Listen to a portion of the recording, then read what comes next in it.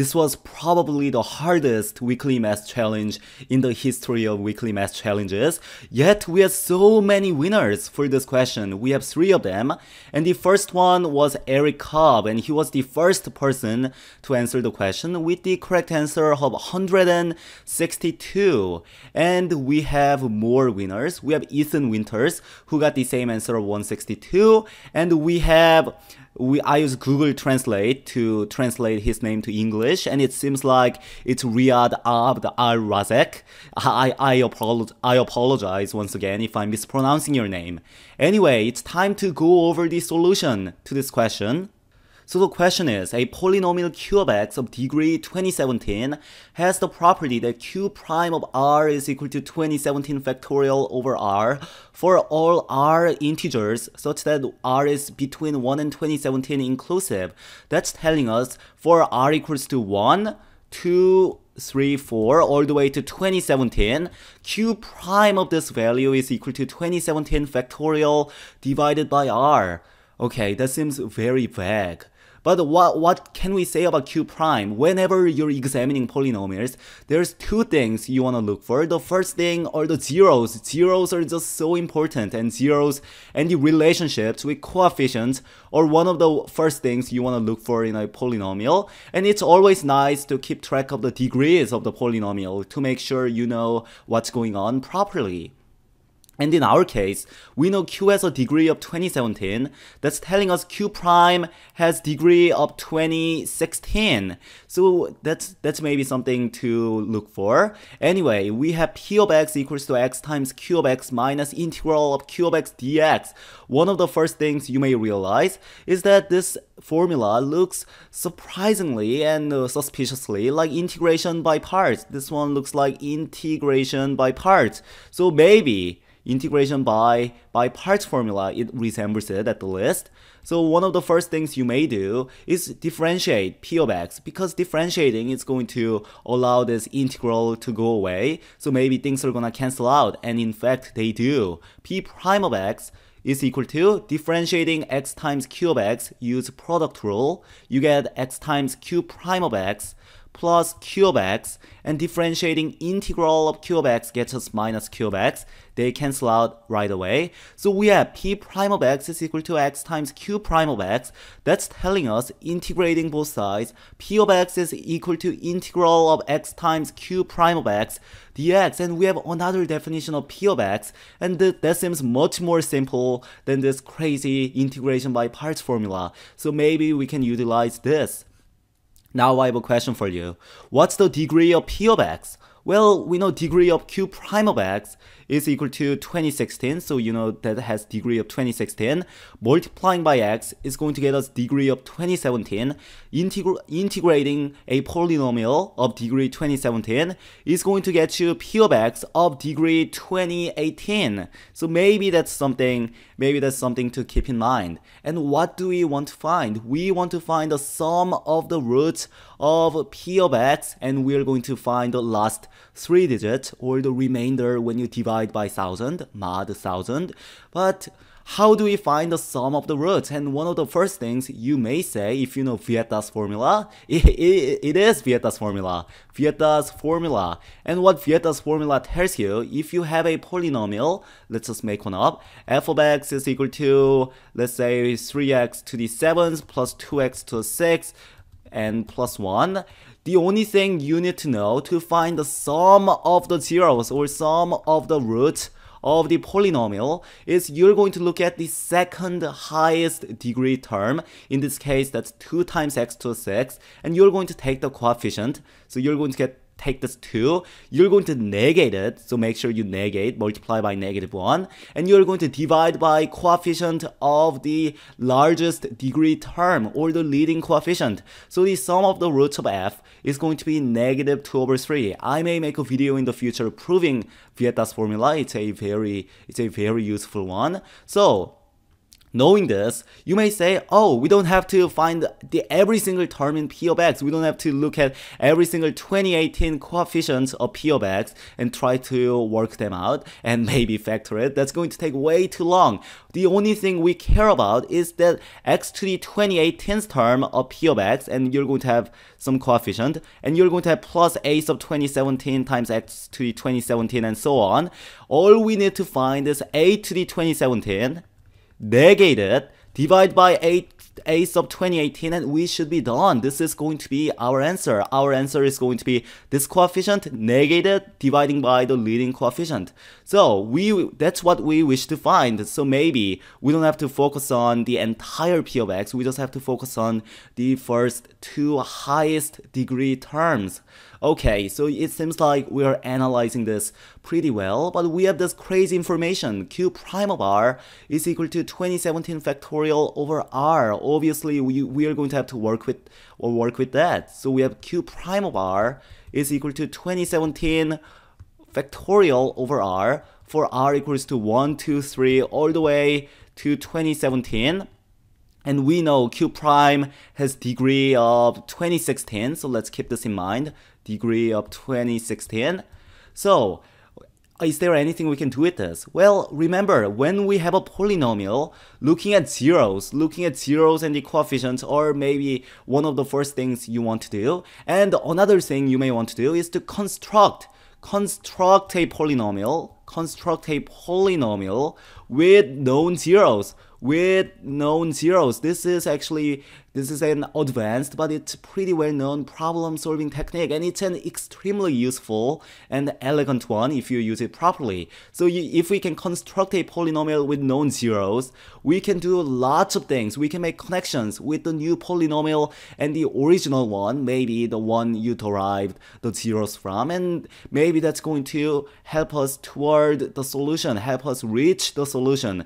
And in fact, there's one way of doing such thing for this question. We can multiply both sides by R. So we have Q prime of R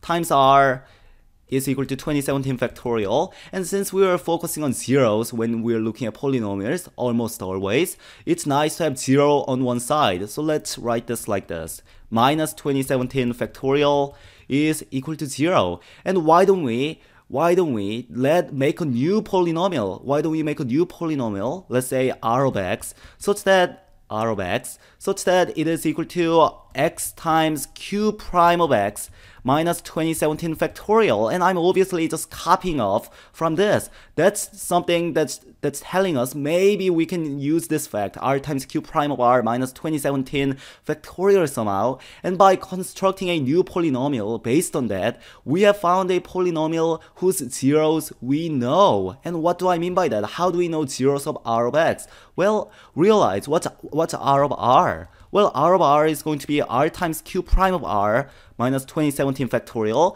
And we know this thing is equal to 0. So we know R of 1 is equal to 0. We know R of 2 is equal to 0.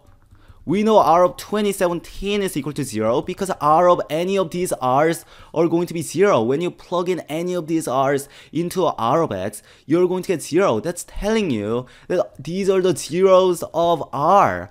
And also realize, what is the degree of R? What is the degree of R? Well, Q prime has degree of 2016. Multiplying by X is going to get us degree of 2017. For R, we don't have to care about the constant. That's not gonna change the degree in our case. So we know 2017 zeros of R, and we know R has degree 2017. So these are the only zeros of R. These are the sets of every single zeros of R. There's no extras. But using fundamental theorem of algebra, we know R has degree 2017. So at maximum, it's going to have 2017 distinct zeros. So that's telling us that this expression has to be equal to some constant A times x minus 1 times x minus 2 all the way to x minus 2017. And we can even extract more information out of this polynomial because we can plug in 0 into x, and plugging 0 into x is going to allow this thing to cancel out, and using that fact we are going to be able to find the value of a. So we know r of 0, so when x is 0 this thing is gonna cancel out, and we have minus 2017 factorial is equal to a times negative 1 times negative 2 all the way to negative 2017, and this thing is, you're going to have negative because you're going to have odd number of negatives. We have 2017 negatives, and 1 times 2 times 3 times all the way to times 2017 is 2017 factorial. So we have this equation right here, and from this it's obvious that a is equal to 1. Just divide by negative 2017 factorial to both sides, we get a is equal to 1. So that's telling us that r of x, that's telling us the r of x, which is x times q prime of x minus 2017 factorial, is x minus 1 times x minus 2 all the way to x minus 2017. Realize what we have done. We constructed a new polynomial whose zeros we know, and using this polynomial we found something about q prime of x. We found more information about q prime of x. In fact, now we can solve this equation for q prime of x, getting us q prime of x. Just solving this equation gets us x minus 1, x minus 2 all the way to x minus 2017 plus 2017 factorial all over x. I'm just adding 2017 factorial, then dividing by x. So we know this thing is equal to q prime of x, and that's telling us. And what else do we know? We wish to find, what do we want to find? That's always something to keep in mind. We want to find the sum of the roots of p of x, and we know p of x is integral of x times q prime of x dx. So we want to look at integral of x times q prime of x dx. And the x times q prime of x is just going to allow this x to cancel out. Multiplying by x, this x is going to cancel out. So we have integral of x minus 1, x minus 2, all the way to x minus 2017 plus 2017 factorial dx. So this thing is what we have inside. And we want to find two coefficients of this. We need to find the coefficient of x to the 2018th term and coefficient of x to the 2017th term, and we're done. So let's look at that. So we want to find coefficient. We need to find coefficient of x to the 2018th term, and we need coefficient to x to the 2017th term, and we are going to be done. So what is coefficient of x to the 2018th term? Well, let's examine this. So we have integral of some expression dx. How are we going to get x to the 2018? Well, that's when we have x to the 2017 right here, and the only way to get x to the 2017 is by multiplying all of these x's. So we're going to have 1 times x to the 2017. And how do we get x to the 2017 when we integrate it? Well, that's when we have x to the 2016 right here. And what is going to be the coefficient of x to the 2016? Well, that's when we have 2017 x's right here. We have 2017 x's to choose from, and we are picking 2016 of them. So we can have negative 1, and we can pick 2016x. We can pick negative 2 and pick other 2016x. We can pick negative 3, pick other 2016x, all the way to picking negative 2017 and multiplying by x to 2016. Because when you're multiplying all these 2017 terms, you're going to be picking a value from each of them. You can pick x from this one, negative 2 from this one, x from this one, negative 4 from this one, all the way to picking something for this one, and you're going to multiply out all of them and add in every single combination, and that's the answer you're going to get. So the only way of getting x to the 2016s is when you choose 2016 x's out of the 2017 x's, and multiplying by the constant left out and adding all of them up is going to get us negative x to the 2016 times the sum from 1 to 2017.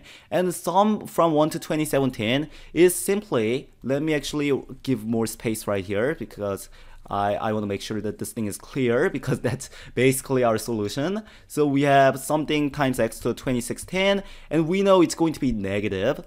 I see negative sign right here, so negative, and we have sum from 1 to 2017, which is 2017 times 2018 over 2. And now let me simplify this just one more time. So x to the 2017 minus 2018 divided by 2 is 1009. So we have 2017 times 1009, x to 2016, and so on. dx, realize that we don't have to worry about these terms because the sum of the zeros of p of x is determined only using a sub 2017 and a sub 2017.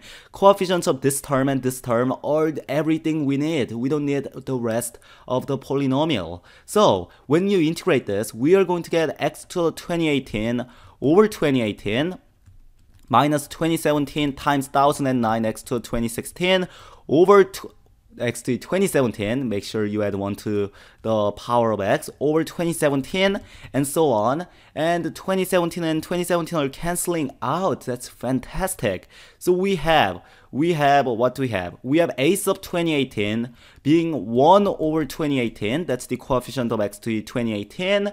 And coefficient of x to the 2017 is negative 1009. And we know our final answer is going to be negative a sub 2017 over a sub 2018.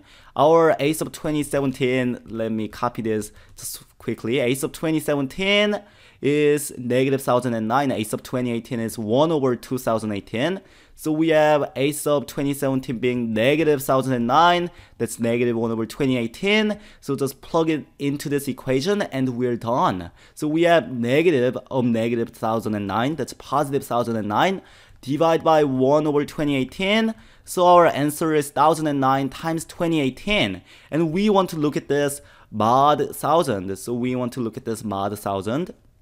So we can just do so. So taking this mod 1000 is going to get the congruence to 9 times 18. 1009 is congruent to 9 mod 1000, and 2018 is congruent to 18 mod 1000, and multiplying this gets us the final answer of 162. So our answer to this question, this hardest weekly math challenge question yet, it took me quite a bit of time to make, and I hope you guys enjoyed it. And the final answer is 162.